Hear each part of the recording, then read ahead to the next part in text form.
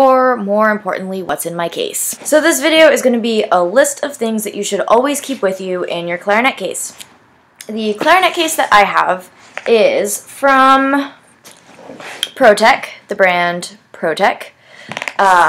Yes, that is a Satanic Temple pin. I was just there a couple weeks ago. We can ignore that. This is a Pro-Pack case from the brand Pro-Tec. There's a lot of pro involved. This is the messenger bag style, but this is not a messenger bag. This is a messenger bag. I'm just going to go over everything that I carry with me to my gigs, to my teaching, just like things that I have all the time with me. You should always have your reeds. And I promise you, Pro-Tec did not sponsor this. I just have a lot of their stuff because I think that they're great. Reed case. You should always have a reed case with you. I like this reed case because it's plastic. There's nothing fancy about it. There's plenty of room for tons of reeds to go in. This is a little sponge that I use in the fall and winter, or whenever you turn your heat on, which I will go over in another video. And then I have not one, but two. Not one, but two swabs. One is a microfiber, one is a silk. I don't really have a preference. The microfiber is really good for getting out a lot of spit at the end of your rehearsal, at the end of your practice session, and the silk swab is really good for like in-performance use where you don't have a lot of time to swab. It just in and out super fast, super easy.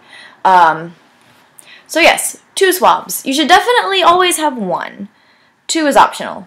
I also carry with me a neck strap. I have really bad tendonitis. I've done physical therapy and I've since been practicing a lot smarter than I used to. Whenever I'm performing or rehearsing standing up, I use a neck strap. It just helps to alleviate some of the weight of the clarinet. I also have not one, but two clarinet stands. The clarinet stands, this one I don't like as much. This one I like a lot. This is another clarinet stand just in case I'm playing with both my A and B flat clarinets out and there might be an auxiliary instrument involved. That's why I have a second one. This one's not as good because this little thing sort of broke. So it's not, like, they're not supposed to move. This one moves. I've had this one for forever. It's just kind of like, sort of like a just in case I need one. It's better to be prepared. The next thing I have is a baggie with some reeds in it, and also reed rush. I'm going to do another video about reed rush, but I prefer, there's a B flat reed in there too, but I prefer using reed rush, which is what you can kind of see in there. It's, as opposed to using knives and sandpaper, I use reed rush, and I'll do a whole video as to why I prefer that. But reed rush is great because they won't take it out of your case if you're going through airport security.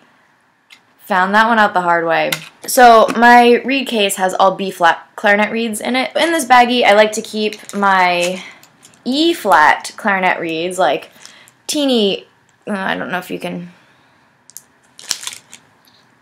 you know, teeny tiny reed. And I also keep my bass clarinet reeds, which are much bigger. I like to keep them in a separate little baggie, and I also like to put a little tiny piece of sponge in here to keep them humidified during the fall and winter and early spring. So that's why I have them in a separate little baggie. Two pencils and a pen, just in case. But, you know, pencils, really important to have. Do not ever mark up your music with pen. Always do it with pencil. I've got some money. Because you never know where you'll be when you know, your debit card doesn't work and you're not on an empty tank of gas and you're somewhere in New Hampshire and your debit card's not working and you need some cash. Not that I've ever been in that position before. Metronome, Dr. Beat. I basically carry everything that I need to practice with in my case. Like, I don't have a little area set up at home because I do a lot of my practicing at the schools that I teach at because it's easier, and sometimes I have a lot of time in between lessons. I always carry a book with me because you'll never know when you'll have 200 something measures of rest. So I have with me this amazing book. It's conversations with this guy and Seiji Ozawa. Haruki Murakami, I've never read actually much of his work. Seiji Ozawa, though, I am very familiar with his work. He was the conductor of the Boston Symphony for a number of years and was assistant conductor to Leonard Bernstein for a number of years in New York with the New York Phil. So I've been just blasting through this book. I've found everything to be super interesting, very candid, really well written. So if you're looking for a really interesting book to read that's about music, I highly recommend this book. Antibacterial hand lotion, because I work with kids. These are like all optional now. I've already gone over like all the really important things, but I like to bring headphones with me, mainly so that I can practice improvising and transcribe like pop songs for this band that I'm in. A couple more pencils. Oops. Ah. I also keep a number of backup reeds just in case, and bass clarinet reed. Just a number of different strengths and sizes of reeds just in case I lose my reed case, which I thought I did, so I bought another one, so I actually have 2 reed cases, which is, you know, it's better to have too many than not enough, I guess. I have my favorite reed tool of all, and this looks sort of like a medieval torture device. Basically, if a reed is getting too thin, I'm not gonna actually do this right now, but I'll do another video on how to use this. It'll be like a 3-second video because it's really easy to use. But if a reed is getting too thin or too soft or whatever, you basically take this, you put the reed in there, and then you snap this down. And it takes like the tiniest sliver off the top. And the reason why I like this and carry it around with me all the time is it's not a knife, so it's not going to get confiscated. It's really accurate and really old. And it's like I've resurrected so many reeds that I thought were dead with this tool. You can just keep clipping your reeds until they're like this big. No, don't actually do that. I've just found that it expands the life of reeds by months. And last but not least, we're coming down to the last item. Screwdriver, because the clarinet has a ton of little teeny tiny screws, so you need a little teeny tiny screwdriver, just in case one of them comes loose and you can't all of a sudden close your key in the middle of a gig and you have to ask the oboe player next to you to borrow his screwdriver, and then he says, what kind of oboe player would I be if I didn't carry a screwdriver, making you feel like a lesser musician because you didn't have one. These are cheap. I just bought 3 of them like in a package together for like $5 on Amazon, but you can find these like even at CVS or in a drugstore that have like little eyeglass fixing kits. So those are all the things that I keep in this front bag. I don't keep much in the back pouch, honestly, because it's a little small to keep music and folders and stuff. So what I keep back here during the summer, and I'm about to put these into use because the heat is on now, but I have dampits. It's a way to humidify your case and your instruments for the colder months when the heat is on and humidity is scarce. Basically, inside these green things, you can see some yellow in there.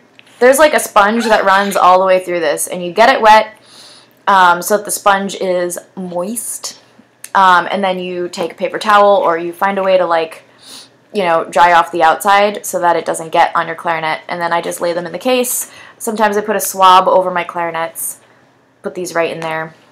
They're really easy to use, really effective. And these are the bassoon kind, by the way. The clarinet ones are a lot smaller. And now we're getting to the fun stuff. Behold. Mike, can't really see that, can you? Behold the clarinets. Let's talk about the clarinets. Actually, let's talk about one other thing first. I have with me, like most things in this video, not 1, but 2 types of cork grease. I don't have a favorite cork grease, but I do have an unfavorite cork grease, and that is this one. I'll get to why I don't like this in a second, but any sort of cork grease, don't mistake it for chapstick because it doesn't work as a chapstick. I've tried by accident once. Vandoren is a great brand. Rico is a great brand. Anything that comes in a tube that looks like chapstick is most likely a great brand. Okay, so I bought this one recently. It is Swiss and expensive and looks like a lipstick instead of a chapstick. You use a lot of this, and it doesn't like lubricate as well, I guess, as Vandoren or Rico or, you know, whatever brand of chapstick, cork grease you use. Doesn't lubricate as well. The only thing that I like about this, though, is that it smells really, really good.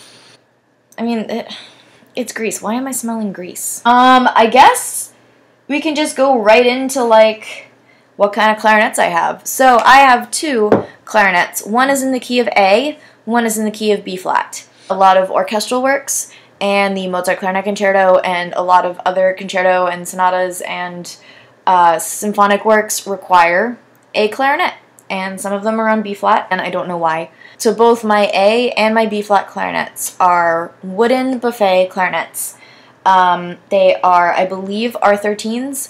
I actually don't know a whole lot about my clarinets because they actually belong to my mom.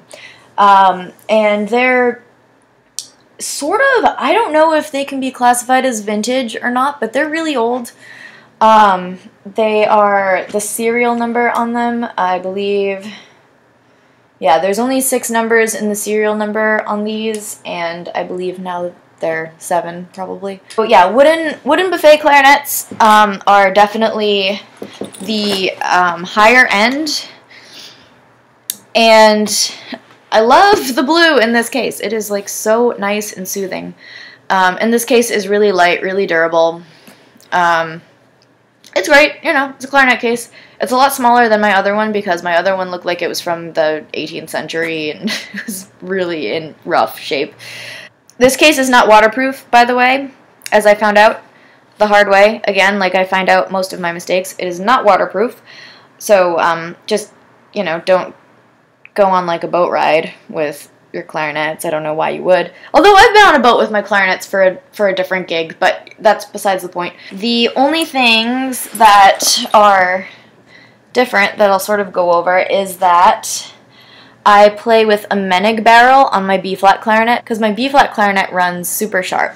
So I have a barrel that's a little bit longer, R13, 670, still buffet brand, but it's called a Menig barrel, and it's spelled M-O-E-N-N-I-G. And it's just a little bit longer than typical barrels, like minuscule amounts. Like this is probably like a typical size barrel right here, and this is the Menig barrel, and if you put them next to each other, you'll see that this barrel is just a tiny bit longer and a tiny bit wider. And that brings the pitch down a little bit. Crap. Which one is which? Okay. And then the mouthpiece that you saw me clean in the last video that I did is a Vandoren mouthpiece. And it is an M15. You know, I prefer more like closed facing so I can use harder reeds. This gives me a nice bright sound. It's really responsive. And it's really similar to the mouthpiece that I used to play on, which is a Casper mouthpiece. And you might know about those. The Casper mouthpiece that I have was refaced so many times that it actually played way, way, way sharp. So I decided to get a new one. I chose Vandoren. I tried, I think, like 6 of them and finally picked one. And it's been working for me ever since. The Vandoren website has a list of all of the different mouthpieces that they carry, and with descriptions of how each one feels and how each one sounds, so you can get a pretty good idea as to which ones you would want to try based off of reading the little descriptions, but you won't really know unless you request a bunch of them and try a bunch of them out. The ligature that I use is, that's not the first time I've ever dropped this ligature. I have had this ligature for probably over 10 years at this point. Over 10 years, under 15 years. This ligature is great. It's a Vandoren. I don't really know what it's called. It's got the cool little V cut out in the side there, the little logo. It, you know, when you put it on, it's got the screws in the front. Some of them have them in the back. I'm not a huge fan of that. So this little plate in here comes out. You can pop it out. And when you buy this, it comes with, I think, 3 other plates. One is just like a plain one. The other one has like some little raised dots on them. This one has, I don't know if you can see it. I'm not going to pop it out because I don't think I can anymore. But it has 2 sort of raised lines down the back of it. I just found that it had the best sound and I really liked it. And honestly, like, I was probably like 16 when I got this and I didn't really put it through a lot of tests as to what the other plates sounded like. I just found one that I liked, stuck with it, and then I think I lost the rest of the plates. Don't do what I did. I do have another ligature in here that's really, really old. And some of my students who don't have a ligature, which, yes, it does happen, they get to use this one. And this ligature really sucks. And then I have a Vandoren mouthpiece cover that I don't use a whole lot, but it's in here. Kind of looks like a knight in shining armor. Anyway, so that's, you know, what I bring with me. You might have noticed that there's no place in here that I store music. That is because my music is in a giant tote bag. So yes, if you have a spot at home where you can have all your things set up and you don't need to bring a lot of stuff with you all the time, that's great. Excuse me. If you're like me and you teach at various different schools and you have a lot of downtime during the day where you can practice, you know, bringing everything that you need with you isn't the worst case scenario. In case I'd rather be overly prepared than not prepared. So I always have everything with me, and especially if you're a teacher too, it's always great to have a metronome. It's always great to have a tuner. I use an app on my phone for tuning purposes, because mine ran out of batteries like years ago, and honestly, who uses batteries anymore? But yeah, just having like lots of extra reeds, lots of extra things, because it's always, always, always better to be more prepared than not prepared. Which is sort of a recurring theme in my videos if you've been watching for a little while. So those are all the things that's in my bag. If you have any questions about anything that I showed you, leave a comment. If I missed anything or if you carry something else in your case, let me know. If you have questions about my clarinets themselves, also let me know. If you have questions about anything, life, bikes, instruments, anything, hit me up. And I will answer them to the best of my ability. So, I'm going to put all this stuff back in here, and then I'm going to practice. No, I have to go to rehearsal, but you're going to practice.